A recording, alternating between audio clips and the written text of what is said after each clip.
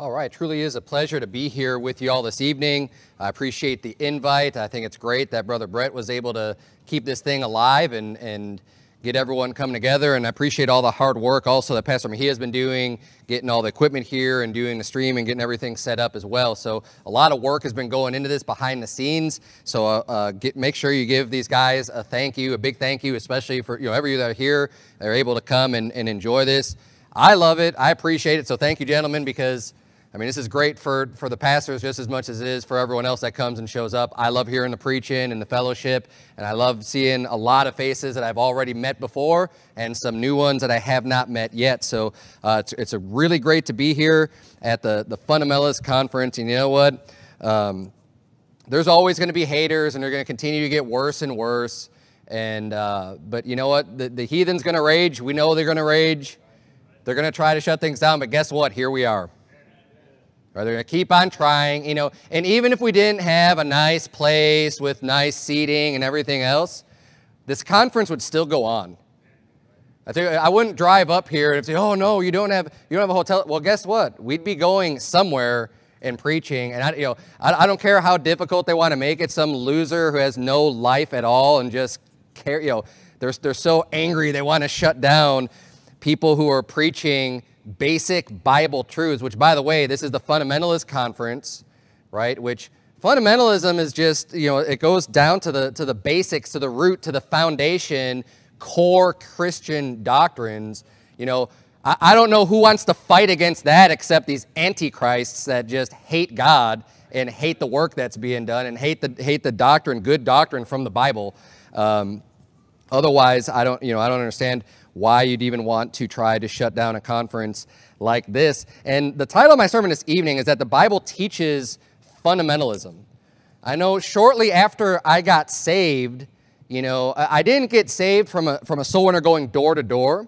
Obviously, I'd heard the gospel at some point, but I didn't have someone directly leading me the moment that I called on the name of the Lord.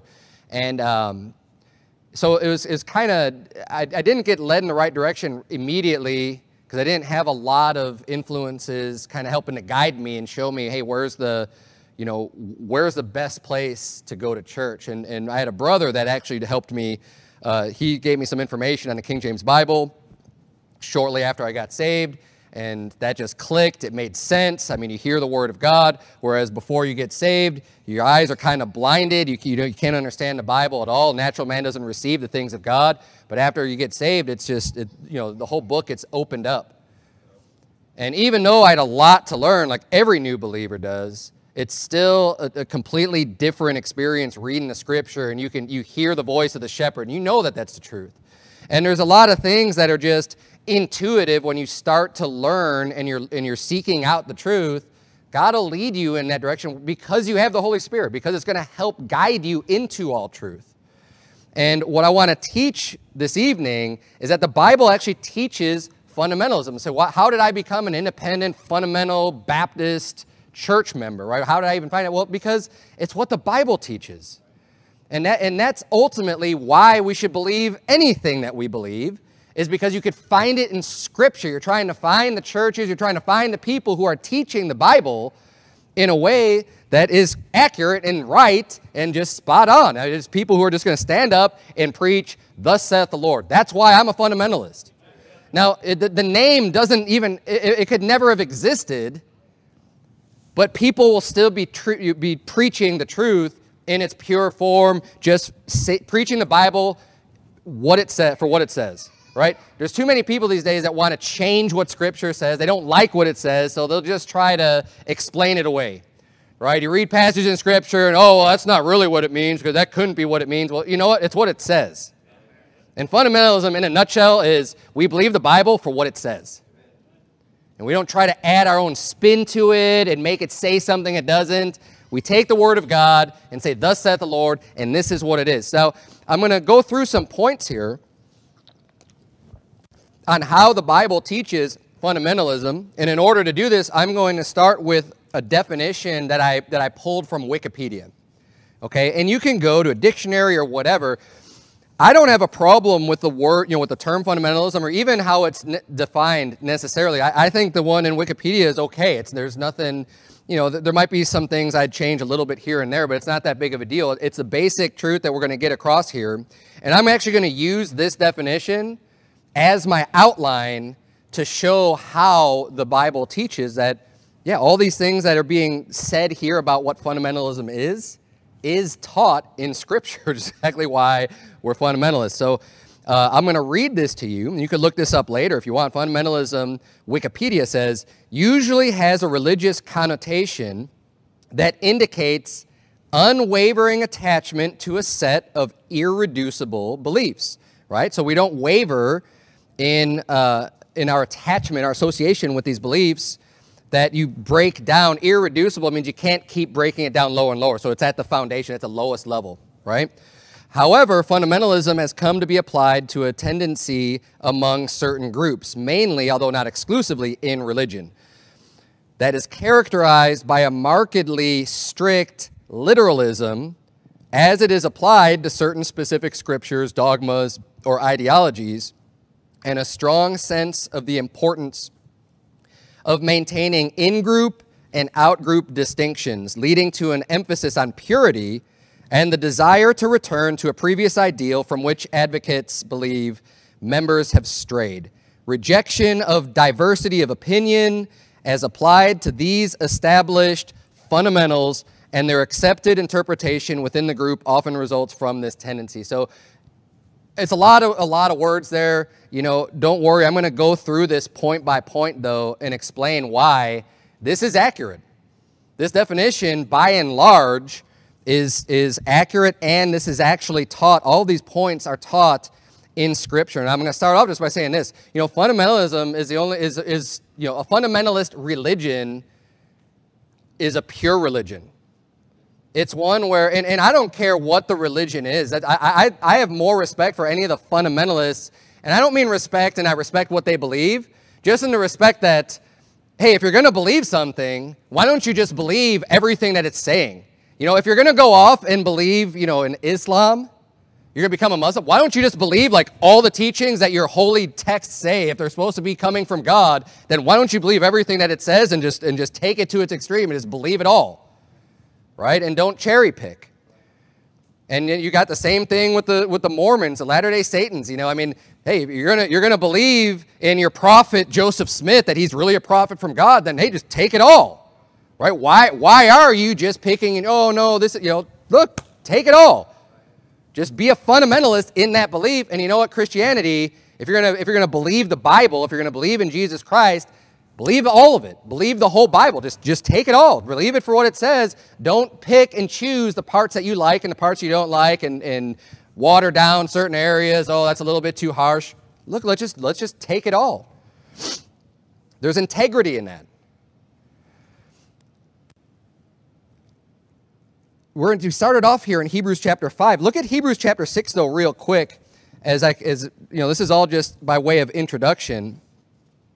The Bible says in verse number 1, therefore, leaving the principles of the doctrine of Christ, let us go on unto perfection, not laying again the foundation of repentance from dead works and of faith toward God, of the doctrine of baptisms and of laying on of hands and of resurrection of the dead and of eternal judgment. Now, these are principles. These are the first things. These are the things you get to first in the faith, right? You have to have these things established. The doctrine of Christ, right? That's primary. Salvation is primary, right? You can't be a believer until you believe the doctrine of Christ, of who he was, all that he did for us. He died, rose again from the dead. He's the Son of God. You got to believe all these things, the doctrine of Christ. And he's saying, you know what? We're gonna leave that because you should already have that foundation. So he's going to go on to perfection, meaning adding more to that. Now, we're not going to continue adding more to that. This is a fundamentalist conference, and I'm going to teach just on what the fundamentalism, what it is, and kind of how the Bible teaches that. But then he lists other things here. He says, not laying again the foundation. Again, talking about foundational principles. Repentance from dead works, right? We're not trusting in our works. This is, again, tied into salvation. We're not trusting in how good we are. We're not trusting in our works to be saved, and of faith toward God because we have faith in Jesus Christ, of the doctrine of baptisms and laying on of hand, resurrection of the dead, and of eternal judgment. These are all things that are just real basic, real primary things. Now, as fundamentalists, we don't want to lose sight of these things. We do continue to go on unto perfection. We don't just stay at this level of primacy. But as a fundamentalist, you don't want these things. These things are just unalterable. These are immutable. These are unchangeable. These are some core doctrines that define and everything else needs to be built upon.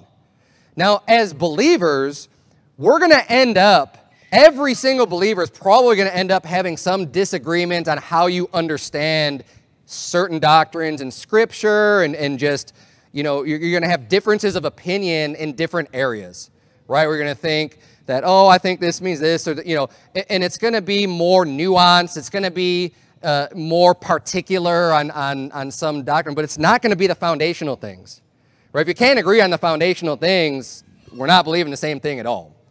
I mean, if you don't believe the same method of salvation, you know, you're not even saved. I mean, that's what it boils down to. And these are things that just, there is no arguing. There is no debate. We're not going to have a discussion on, well, let's see, you say this and I say this, and you know, we'll see who's right. No, these fundamentals, the fundamental truths are right. They're not up for debate. And one of the things I find is interesting is that the people who shy away from, oh, you're a fundamentalist and stuff, especially those that call themselves Christian, almost all of them are going to be these Christians that, yeah, you don't stick to any fundamentals. You know, you don't really stick to any doctrine at all. You think everything is up for discussion and everything is on the table for, oh, well, let's talk about that. Oh, well, what Bible do you have? Oh, I've got this one. Let's see what yours says, and we'll see what mine says. And there's no foundation. There's no solid rock there. There's nothing to start from.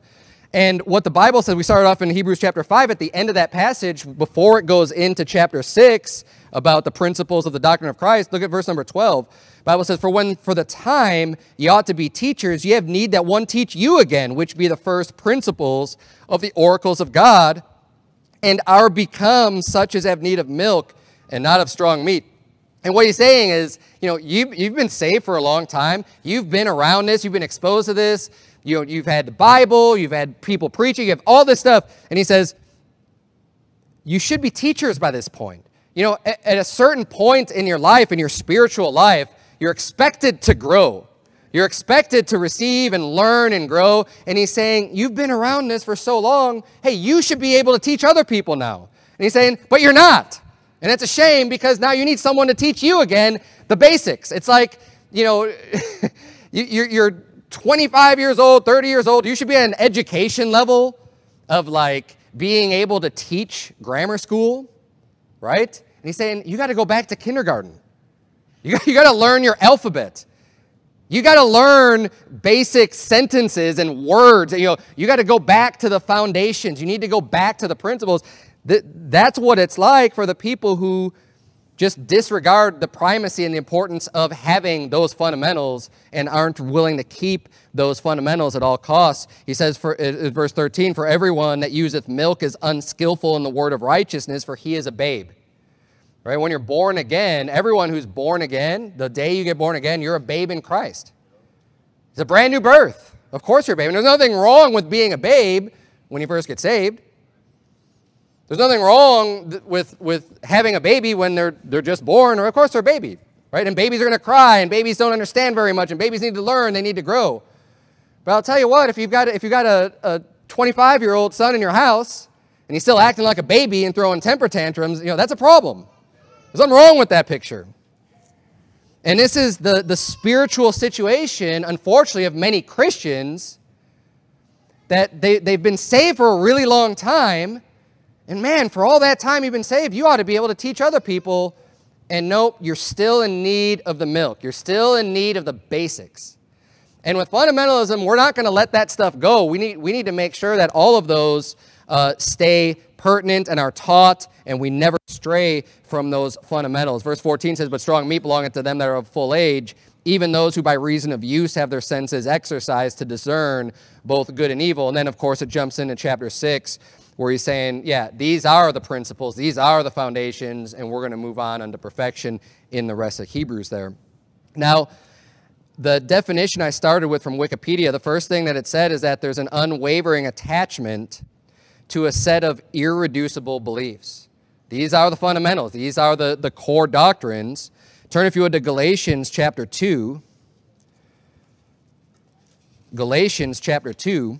We're going to show how does the Bible teach that we ought to have an unwavering attachment to a set of irreducible beliefs. Well, it teaches it in many places. I'm just going to give you 2 examples. Okay, the irreducible belief that is being brought up in Galatians chapter 2 is salvation itself. Okay, you can't break it down any further. That's at the lowest level. That's at the foundation. That's at the core, how you get saved. Right? What must I do to be saved, right? Well, hey, we believe on the Lord Jesus Christ and thou shalt be saved. But there were many people at this time, especially in Galatia, that were trying to bring works and add works into salvation. And they were teaching, well, no, you also got to be circumcised, right? Believing's not enough. You got to be circumcised. Today, you've got people that say, oh, no, believing's not enough. You got to be baptized, right? Or any other fill in the blank. No, it's not enough. You got to do this. You got to do that. You got to keep the law of Moses. You got to at least keep these laws. You got to do whatever, right? And that attacks the fundamentals. Well, Galatians chapter 2, verse number 3, the Bible reads, but neither Titus, who was with me being a Greek, was compelled to be circumcised, and that because of false brethren, unawares brought in, who came in privily to spy out our liberty, which we have in Christ Jesus, that they may bring us into bondage. So he's saying these false brethren, these wicked people came in, they're not even saved, right? They're acting like they're saved, and they're trying to bring in this damnable heresy. They're trying to bring in a works-based salvation and trying to draw people away and bring them back into bondage and get their minds wrapped up in this works. And look at what he says in verse 5, though. He says, to whom we gave place by subjection, no, not for an hour. So that they sit down and talk and be like, well, let me hear you out. Let's see. Why do you think that circumcision is, maybe we're wrong here. Maybe we do need to keep circumcision. Maybe that's something that we should look at. Is that what they did? No, they know that it's not of circumcision. They know that it's only faith. They know there's nothing that is going to change their mind that faith in Jesus Christ is the only way to be saved. There's nothing's going to change their mind. It's unwavering. That's why he says, you know what? We gave place by subjection, not even for an hour. We're not going to listen to them and be subject unto what they're trying to teach. It says that the truth of the gospel might continue with you. And they fought that the whole length. Even when other people came in and said, well, go back to Jerusalem and let's talk to the apostles. It says they're like, Apostle Paul and Barnabas are like, we know what the truth is. We don't have any reason to go back and confirm with anybody else what the truth is. That's unwavering. Okay, that's an unwavering faith and an irreducible belief that you just are not going to change. That's part of what fundamentalism is. In Jude, verse 3, the Bible says, beloved, when I gave all diligence to write unto you of the common salvation, it was needful for me to write unto you and exhort you that you should earnestly contend for the faith which was once delivered unto the saints. It's something we should be willing to fight for. Again, there's no compromise there. When it comes to the foundations, when it comes to the fundamentals, there's no compromise. That's part of being a fundamentalist, and this is taught very clearly in Scripture. And again, for sake of time, I'm only turning to 1 or 2 verses for all of these points, because there's kind of a lot of points in this definition. I want to make sure I get through them all. The next point in this definition, and again, the definition is coming from Wikipedia. This is the world's definition, right? But I think it's applicable. I think it's just fine to be labeled a fundamentalist, whether the world's labeling it you or whether you're labeling it yourself, because the definition is true and it's accurate. And again, I'm not speaking for every definition. I didn't look up every definition, but this one seems to fit just fine. 2 Peter chapter 1, their next point in their definition was that it's characterized, fundamentalism is characterized by a markedly strict literalism. Amen. Amen. As fundamentalists, more so than any other Christian denomination, they're going to be called a literalist. We literally believe the Bible to be true. When the Bible says whatever it says, do you believe that literal? Yeah. Do you believe that their water covered the whole earth? Yeah, I do. I literally believe that because the Bible literally says that the water went over the highest mountains. And I know that there's these, you know, the TV shows out there that try to explain away all the miracles of the Bible and all the things that happen that might seem kind of extreme, which, yeah, the world being covered in water is very extreme. I mean, that's an extreme measure. We have an extreme God that took an extreme measure on people and wiped them all out. It's a big deal. It's monumental. It's something that only happened once in the Earth's lifetime.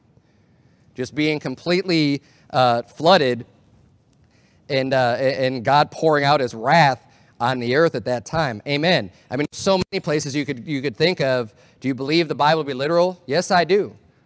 How about this? Because here's the one, you know, that one may not step on very many toes.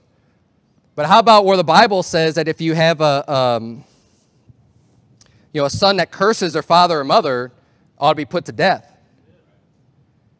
You know what I say? Amen. You know what I say?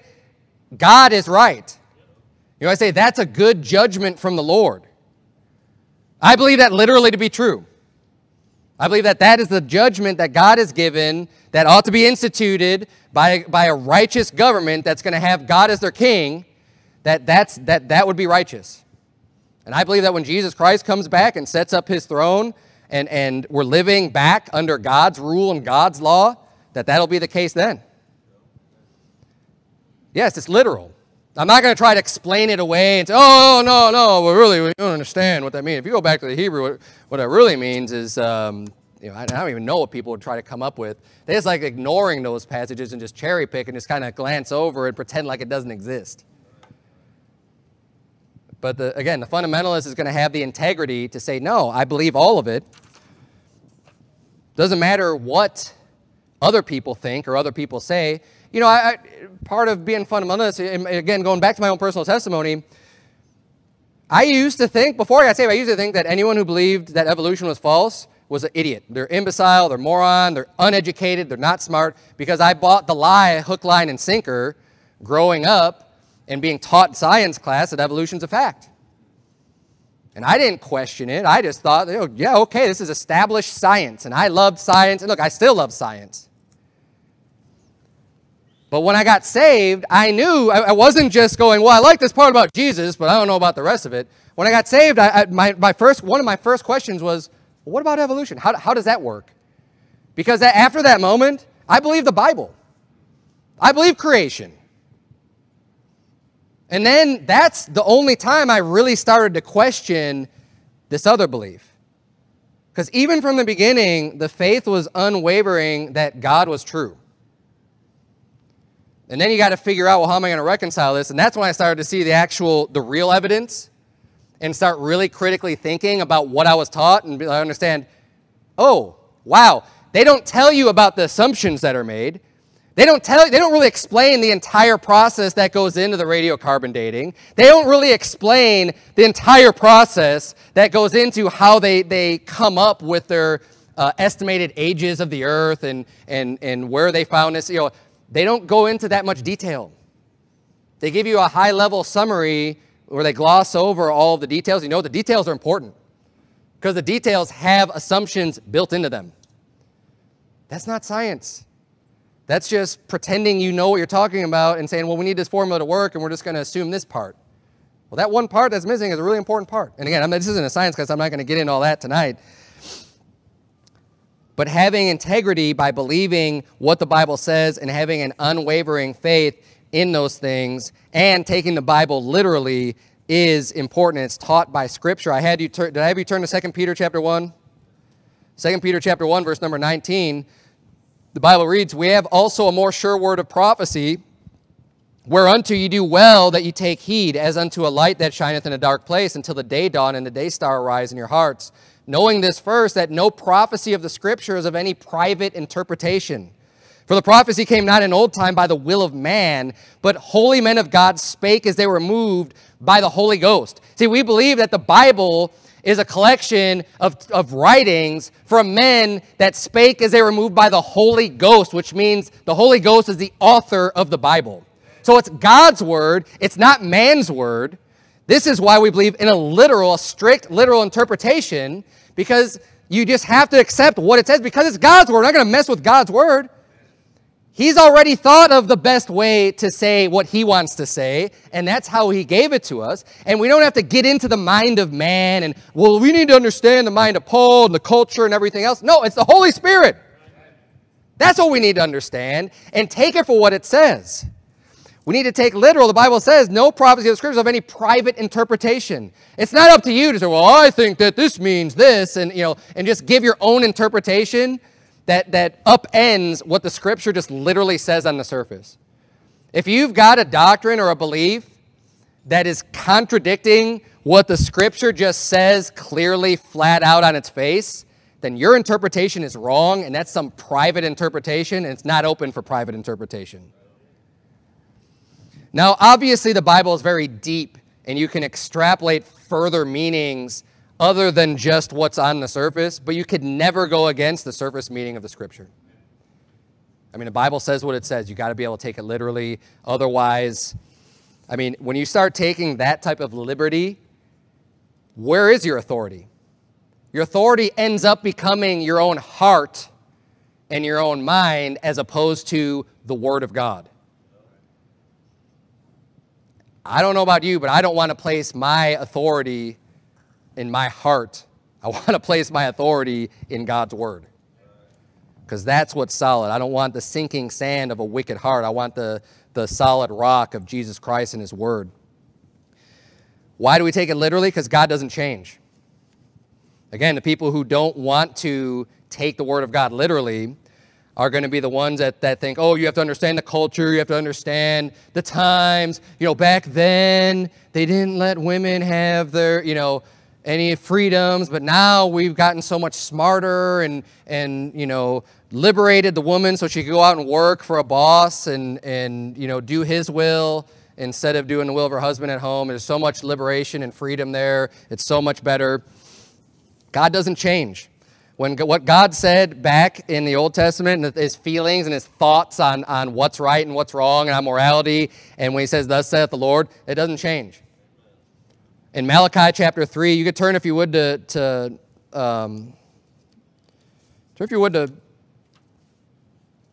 1 John chapter 2. 1 John chapter 2. Malachi 3:5 says, and I will come near to you to judgment, and I will be a swift witness against the sorcerers, and against the adulterers, and against false swearers, and against those that oppress the hireling in his wages, the widow and the fatherless, and that turn aside the stranger from his right, and fear not me, saith the Lord of hosts, for I am the Lord, I change not. Therefore, you sons of Jacob are not consumed. Now, in the book of Malachi, hundreds of years have passed since the law of Moses. I mean, many hundreds of years have passed since the law of Moses was given. And yet he's still bringing up, I'm going to be a witness against the sorcerers. I'm going to be a witness against the adulterers. He brings up all of these sins and all these crimes that he's been spelled out as being sins in the Old Testament. He says, I don't change. Yes, I'm still against those things. I don't care how much time has passed. And I'll tell you what, I don't care how much time has passed today. Time isn't some magic additive that just says, oh, now all of a sudden God's changed his mind. God is not like this world. God is not like the times that they shift and bounce around back and forth. This is wrong. This is right. Eating eggs is good for you. Eating eggs is bad for you. The science that's going to tell you all these things and shift with the times, even within an own lifetime of, I don't know. I mean, when it comes to food, I'll tell you what, I don't know how many different diets and foods have been. I'm 43 years old, and I've lived through so many different fads, and I mean, it's food. Like, how much more fundamental can you get if just human beings eating food? And the world can't even get that right. This is good, this is bad, that's bad, this is good. Calling good evil and evil good from day one. If it can't even get that right, why am I going to listen to you when you're, oh yeah, God. Well, God changes. No, He doesn't. No, He doesn't. God has His standards. And He set it forth. God is eternal. God doesn't change, and He tells us in Scripture that He doesn't change. So yes, keeping a strict literalism to the Bible is taught by the Bible, it says, by itself. And not just that, God's words are not man's words. They're His words. In Jeremiah chapter 1, He instructs Jeremiah, in verse 6 saying, then said I, Lord God, behold, I cannot speak, for I'm a child. So Jeremiah is saying, hey, I don't know what to do. I'm a child. What am I going to say? I'm not that smart. I can't go to these people. What am I going to say? And it says in verse 7, but the Lord said unto me, say not, I am a child, for thou shalt go to all that I shall send thee, and whatsoever I command thee, thou shalt speak. See, this is what God wants of his prophets, of the people who are following him. Just speak what he says. You don't have to worry about coming up with your own words. If he wanted Jeremiah to be very clear about speak what I tell you to speak, I think what God has to say is very important, and we should just listen to what God had to say. And there's no reason to think that we shouldn't take the word of God literally if he's not telling Jeremiah to add anything to it. Just take what he says. It's what we need. All we need is the word of God. 1 Thessalonians chapter 2, verse 13 says, for this cause also we thank God without ceasing, because when you received the word of God, which you heard of us, you received it not as the word of men, but as it is in truth the word of God, which effectually worketh also in you that believe. The next point, so that was the literal, taking the Bible literal, right? Or their beliefs, they're literal. That's part of fundamentalism. Here's the next point, a strong sense of the importance of maintaining in-group and out-group distinctions. That people who are in the group of being a fundamentalist and believing in fundamentalists, there's a distinction between you and people who don't believe in those things and don't believe that way, and drawing distinctions between the two. You know what? I believe that's important. And then their sentence continues on saying, leading to an emphasis on purity and the desire to return to a previous ideal from which advocates believe members have strayed. So part of fundamentalism is saying, look, there's a difference between the clean and the unclean, and we want to keep pure. We don't want to be defiled. We want to make sure that we have a pure religion that is undefiled and unspotted from the world. We want to make sure that what we believe is right because we care about truth, we care about righteousness, we care about what God said.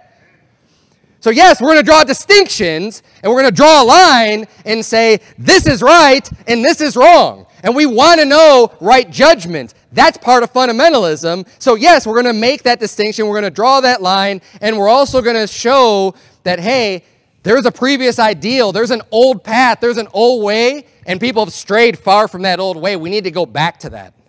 That's part of fundamentalism, and we're going to see where the Bible teaches those things. You're in 1 John chapter 2. Look at verse number 15. The Bible says, love not the world, neither the things that are in the world. If any man love the world, the love of the Father is not in him. For all that is in the world, the lust of the flesh and the lust of the eyes and the pride of life is not of the Father, but is of the world. And the world passeth away, and the lust thereof, but he that doeth the will of God abideth forever. Little children, it is the last time, and as ye have heard that Antichrist shall come, even now are there many Antichrists, whereby ye know that it is the last time. They went out from us, but they were not of us. For if they had been of us, they would no doubt have continued with us, but they went out, that they might be made manifest, that they were not all of us. So the Bible here is drawing a distinction between loving the world versus loving the things of the Father. There's a very clear distinction there in what's pure and what's not pure. Hey, the love of the Father, that's pure. And the love of the world is not pure. And he says, love not the world. Don't love those things. There's a very clear distinction being drawn right there of the in-group, right, versus the out-group. The in-group is saying, we need to love God. The out-group is saying, hey, we love the world. And we want to be like the world. And we want to bring the world in here. We want to make everything like the world. No. The Bible's telling us not to do that. Because if you love the world, you don't love the Father. And you know the people who are doing that type of thing are the people that says, they went out from us, but they were not of us. Talk about a group classification there, that there's people that they came in, and then they left from us, but they didn't really believe in the things that we believed, as is evident because when they went out from us, they started teaching all kinds of other things. You know, it's the people who, they claim to believe one thing while they're in the group, then they go out and start teaching, oh, well, Jesus is the Father, right? And they start teaching all these weird, damnable heresies, on who God is and just, whatever. There's all these bizarre things. Look, they went out from us. They were not of us. There is a grouping there. And the Bible's teaching us right here. He says, if they had been of us, they would no doubt have continued with us. No doubt. If they had really believed, if they had really been on board, then they would have continued. But they weren't, because they were infiltrators from the beginning, that they might make manifest that they were not all of us. There's group and classification going on in Scripture right there. And you know what? That's part of the fundamentalist belief also. How about this? Turn to 1 Corinthians chapter 5. Not just the distinctions of in-group, out-group with us in the world or us and false prophets. Part of being a fundamentalist is you're going to draw those distinctions even within the church, even among believers, because of a desire and an emphasis on purity. Now, knowing where to draw the line, where do we get that from? We get that from the Scripture. We get that from the Word of God. We don't make up our own rules. We don't just say, well, I think this is important for purity and this isn't important for purity and this is where I'm going to draw the line. It's not based on what's in your heart. It's based on what the Word of God says. And you know what? 1 Corinthians chapter 5 gives us that line. It's a very clear line on where we draw the line, even within the church, among believers, of making an in-group and an out-group based on the purity, with the emphasis on purity. Verse number 9 of 1 Corinthians chapter 5 says, I wrote unto you in an epistle not to company with fornicators, yet not altogether with the fornicators of this world, or with the covetous or extortioners or with idolaters, for then must ye needs go out of the world. But now I have written unto you not to keep company, if any man that is called a brother be a fornicator, or covetous, or an idolater, or a railer, or a drunkard, or an extortioner, with such an one know not to eat. So this is someone who's called a brother. This is someone who's saved. This is someone that comes into church. Hey, brother so-and-so, it's good to see you. Glad you're here with us. And brother so-and-so is a fornicator. He's living with his girlfriend. They're shacking up. He knows what the Bible says. He knows that the Bible condemns fornication and condemns it very severely. He keeps showing up. Well, you know what? A fundamentalist is going to say, you know what God's Word says?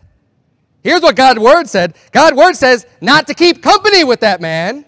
God's Word says in verse 12, for what have I to do to judge them also that are without? Do not ye judge them that are within? Being rebuked and reprimanded for not judging people within the church, because that's what God's Word says to do. That may not be popular today, and most churches out there aren't going to do that because they're going to say, well, we can't judge. They're going to say, hey, everybody welcome, everybody come on in. We don't care about anything else, anything you're doing in your life. You're a Christian, come on in. You're not a Christian, come on, whatever it is. Just everybody come on in. There's no standards here. That is not the way that God's Word says to operate a church. It's not. That's why verse 13 says, but them that are without God judgeth, therefore put away from among yourselves that wicked person. The wicked person is being referred to the brother in Christ that's guilty of one of these sins. Put him away. I'd say that's drawing a distinction between an in-group and an out-group. The fundamentalist is going to say, I care about the Word of God, and I know that this is right. So even though it may be uncomfortable or unpleasant to deal with, I'm going to say, sorry, I care more about God's Word and being pleasable in the sight of God than I do in the sight of man.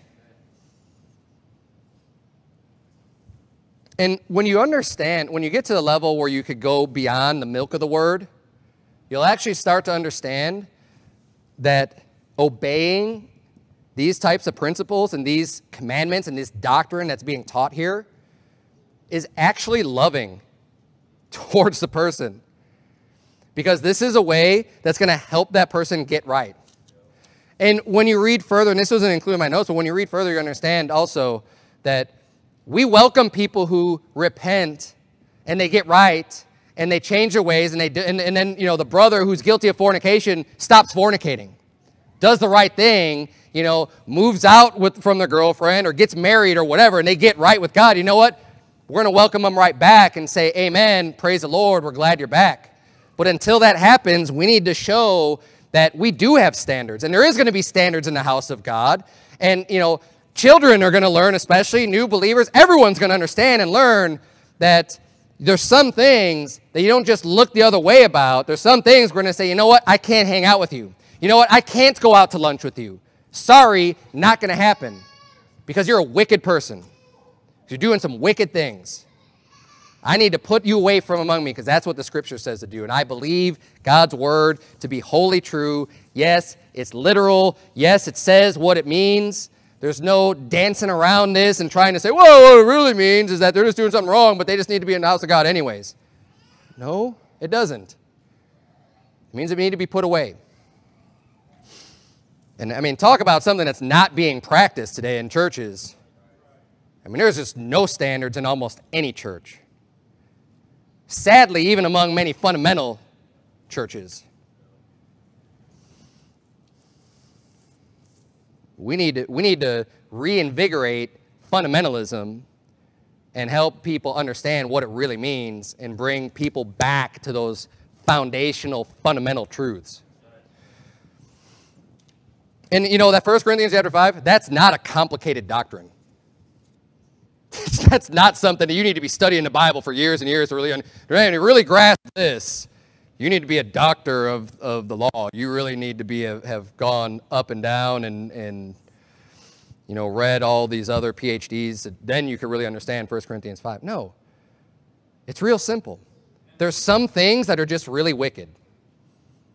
Everybody's a sinner, but there's some things that you need to draw a line over and say, you know what? We're not going to tolerate this. Yes, we're going to be intolerant.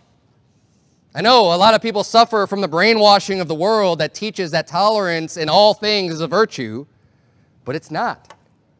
It's not. You can be tolerant of many things. You can be long-suffering is a better word. Long-suffering would be a good thing. God's long-suffering. But God does not tolerate everything. And we ought not to tolerate everything either. They have to draw a line.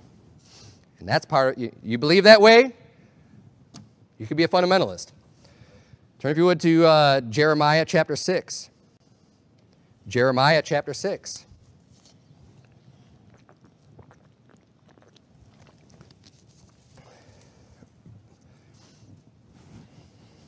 One other concept that's tied in with being a fundamentalist, and according to the definition from Wikipedia, is that there's a return to a previous ideal from which people have strayed.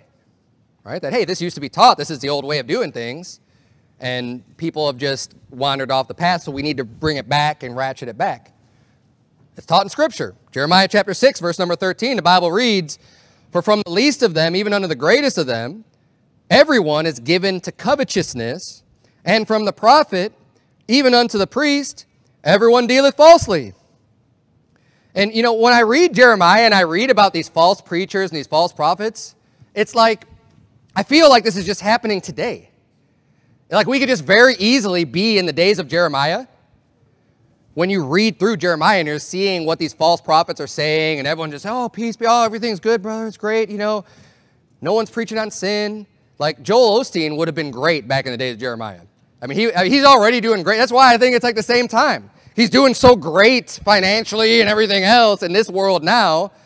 Man, he'd be just as good back then, if not better. We start reading this. Why? It says, because everyone's given to covetousness. You're talking about covetousness. Talk about the guy who's living the dream with his millionaire, billionaire, whatever, mansions and everything else that he's doing. It's all about the love of money for him. From the prophet, even unto the priest, everyone dealeth falsely. Verse number 14, they have healed also the hurt of the daughter of my people slightly, saying, peace, peace, when there is no peace. So it says they've healed the hurt slightly. Why? Because people are hurting and you're saying, oh, no, everything's going to be okay. It's fine.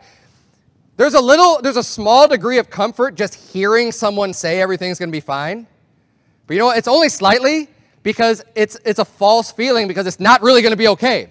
When people tell you, oh, everything's going to be okay, you may feel a little bit comforted, but in the end, you're not going to be comforted. Because in the end, it was just a lie. Like, where's the peace? It felt good for a very short period of time when I believed in that lie. But when the end actually comes, you would have rather that he told you the truth so you could prepare yourself and other than just thinking, oh, it's all going to be fine. Verse 15, were they ashamed when they had committed abomination?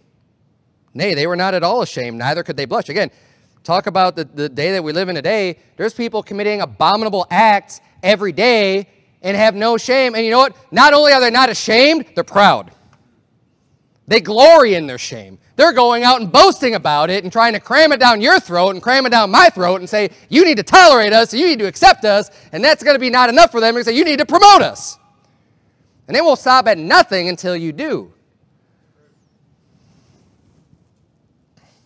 They weren't ashamed. Therefore, they shall fall among them that fall.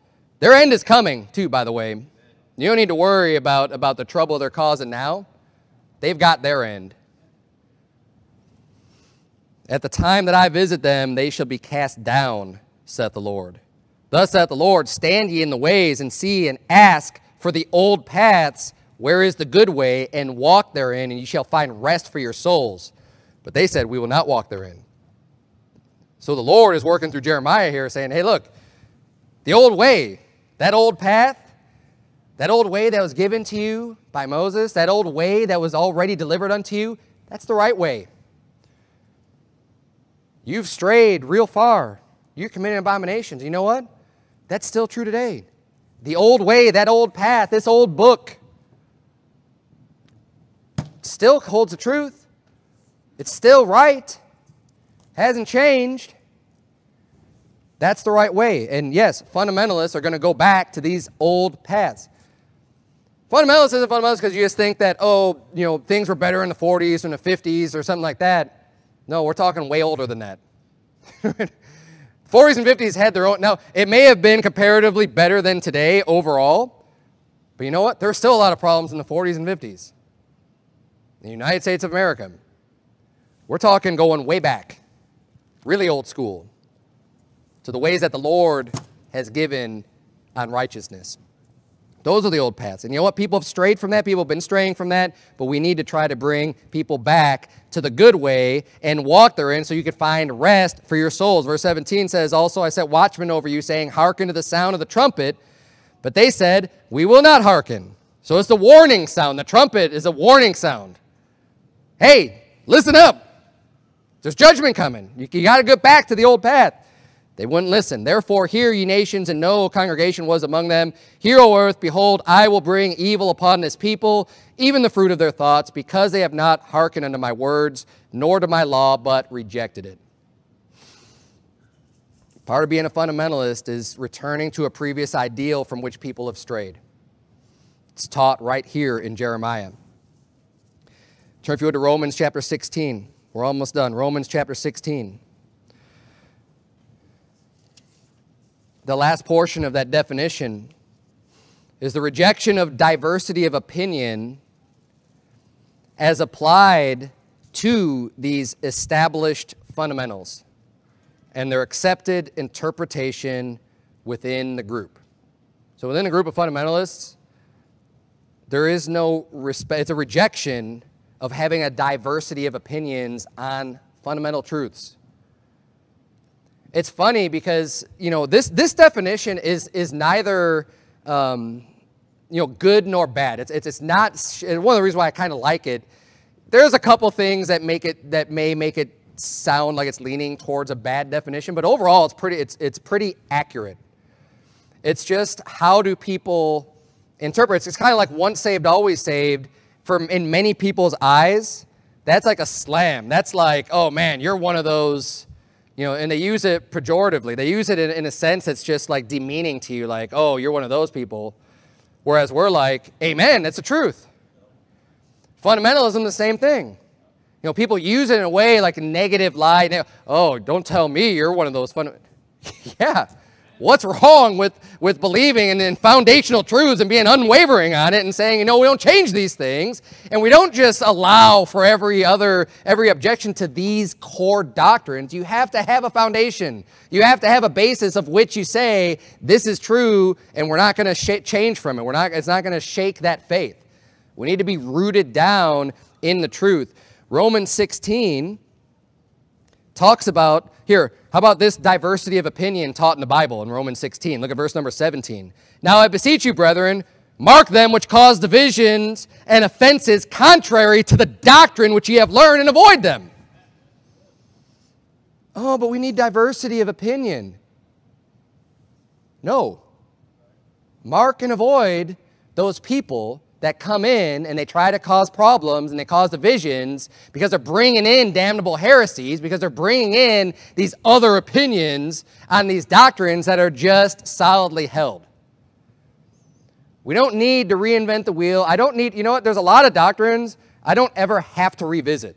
Because once you get them established, once you know that something's true, you don't have to keep going back to it. I mean, it's just as simple as once you finally realize that 2 + 2 = 4, you don't have to keep on going, well, wait a minute. I mean, is it really 4? If I have 2 things over here and 2 things over here, we put them together. I'm not going to add them up every single time. I know that it's 4. Okay? I don't need to go back and question or not, even if I say, so, well, what about this? What about James chapter 2, huh? I don't need to question whether or not that salvation and eternal life is based on my works or it's on faith. I don't need to question it. I don't need to doubt that. It's established. It's settled. Done. I don't care what verse you want to try to throw out there. There's some things that are just foundational and not up for debate. And that's part of being a fundamentalist. And Romans 16 says, you know what? Those people that want to cause divisions and bring in these contrary doctrines from what you've learned, avoid them. Mark them. Avoid them. Have nothing to do with them. We're not going to give place to them. Galatians chapter 1. I love Galatians chapter 1. Again, talking about salvation. And you know what? The things I'm talking about, because we don't want to let the thought process get out of control, right? Fundamentals is still talking about basics, talking about foundational doctrines, talking about all those basic things. We saw it in Hebrews chapter 6, a great list defined in the Bible of what are principal things, what are at that low level of just foundational truth. This doesn't apply to every single doctrine under the sun that you could possibly believe, that you just say, mark and avoid everybody if you don't believe exactly like me. That's not it. That's not what we believe at all. It's the core things. It's the main things. It's the big things. It's what Hebrews chapter 6 says. Galatians chapter 1, verse number 6, the Bible says, I marvel that ye are so soon removed from him that called you into the grace of Christ unto another gospel, which is not another, but there be some that trouble you and would pervert the gospel of Christ. But though we or an angel from heaven preach any other gospel unto you than that which we have preached unto you, let him be accursed. Now, that's a pretty bold statement. He's saying, I don't care if we come back and tell you, oh, no, we were wrong, the gospel is really this, or even if an angel descends from heaven and says, no, now you've got a different gospel, now you've got to believe this. He says, let him be accursed. Let him be accursed. That's how solid he is, saying, this is right, this is the truth, and you're going to be accursed. And not only does he say it once, he says in the next verse, as we said before, so say I now again, if any man preach any other gospel unto you than that you've received, let him be accursed. There's a double cursing. That's how serious it is. And you know what? This wasn't in here at all, but this just kind of, the Spirit's giving it to me. Sorry. The dispensationalists that want to tell you, oh no, there's different gospels, and there's going to be a different way that people are saved in the end times, and then it's going to be by works. You know what? Let them be accursed. Let them be accursed. Because they're bringing another gospel. A gospel that they haven't received, a gospel that you haven't received. You know what? If someone tries to come to me and says, well, people in the end times, they're going to be saved by their works, you're accursed. Get away from me. You're teaching damnable doctrines. There's an everlasting gospel. It's the gospel of Jesus Christ. It doesn't change. Salvation's always been by grace through faith, no matter when you've lived. Man has never been good enough and will never be good enough to have any part in their own salvation. Never have, never will. It's always been all glory to God. No, but in the tribulation, some glory is going to be to man. Pfft. Blasphemous liar. Get out of here, you stinking devil. Let him be accursed. That's fundamentalism. I don't know about you, but I kind of like it. I've liked it from day one. I mean, I've been to all kinds of different churches. Not all kinds. I take that back. I've been to many different fundamental Baptist churches. And you know what? I've loved them. I love all of them, all the ones I've been to. And some have been better than others. But, you know, just people who want to, that have integrity with the Word of God and just want to stand on these fundamental truths, and they're going to be unchanging, unmovable. It's not up for debate. It's the right way. It's the truth. And you know what? We don't need to worry about people labeling us a fundamentalist. You ought to be happy to be called a fundamentalist. I am. I'm not going to shy away from that. I'm not going to be like, well, yeah, I'm a fundamentalist, or, you know, or someone says, are you a fundamentalist? No, not really. I mean, you know, look, don't backpedal. Embrace it. Love it. It's true. It's right. It's taught from Scripture. I mean, every single point in the definition I went through and showed multiple places in Scripture how the Bible actually is literally teaching that we need to be strong on these things. If the Bible didn't teach this, it wouldn't be a fundamentalist, but it does. We're close on this. Turn, if you would, to Titus chapter 2. Because if you truly are a Christian fundamentalist, and you do have integrity, and you do believe the Word of God, you're not going to be changed on it, you're not going to be moved, and you're going to hold to these truths, you're going to hold to it because it's the Word of God, you know it doesn't change, and you treat the Word of God and actually apply it to your life and live it like you mean it, right? You're not just a forgetful hearer, but you're a doer of the Word. As a Christian fundamentalist, you're going to find yourself different from the vast majority of people in this world. Because you take the Bible literally. Because you don't just blow it off as being, oh, well, that can't be what that means. When the Bible says that, you know, if a man divorces his wife and then gets remarried, he's committing adultery, that can't really mean that I can't get remarried.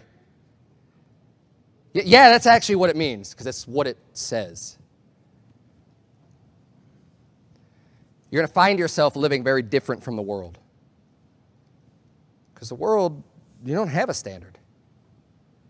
It shifts, it changes. Just like the diet. It's going to tell you one thing one day and another thing the next. It doesn't matter. God doesn't. We don't need to worry about being subject to ridicule.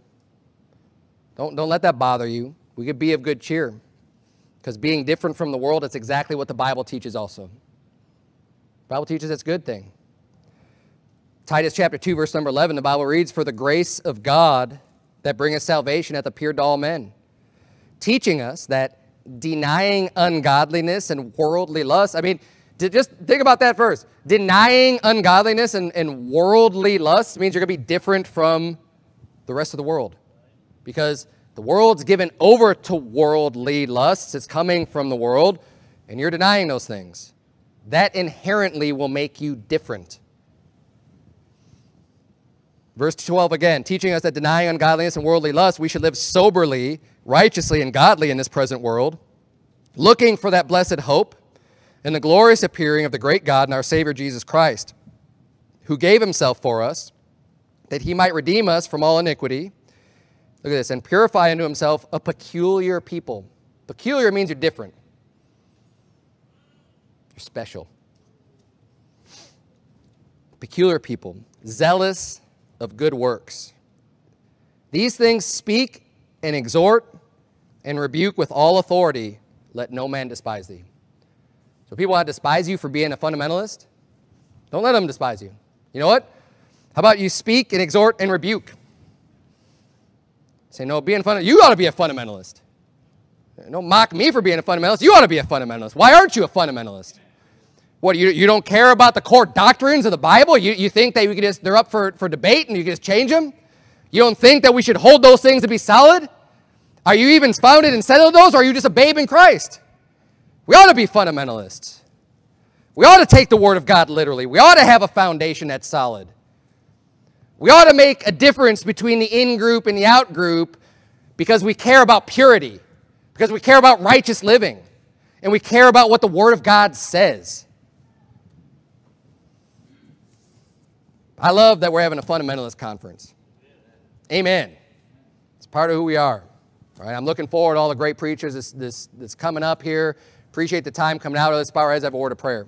Dear Heavenly Father, Lord, we thank you so much for giving us your words and that we could have full faith and confidence and trust knowing that The Bible's true because you said it. Not because we're trusting in any man or any man's wisdom, but that we've received, just as others have in the past, the Word of God as it is in truth, that it is the Word of God, that it's not, we're not just trusting in Paul, we're not just trusting in David, we're not just trusting in Moses, we're trusting in you, we're trusting in your words, and that your words never fail, and that your words are here to lead us and teach us and guide us, dear Lord. I pray that you would please help us to retain purity in our faith, in our belief, that we're not going to let any sinful lusts of the flesh sway our opinions and our mindset on what's right and what's wrong, to try to fit that particular sin, but that we would have integrity and purity, knowing that, no, we're going to stick to what your word says because we know that to be true, and that these things are not up for debate, dear Lord. We love you. I thank you so much for bringing everyone here together safely. God, I pray that you please be with everyone as we go our separate ways this evening. It's in Jesus Christ's name we pray. Amen.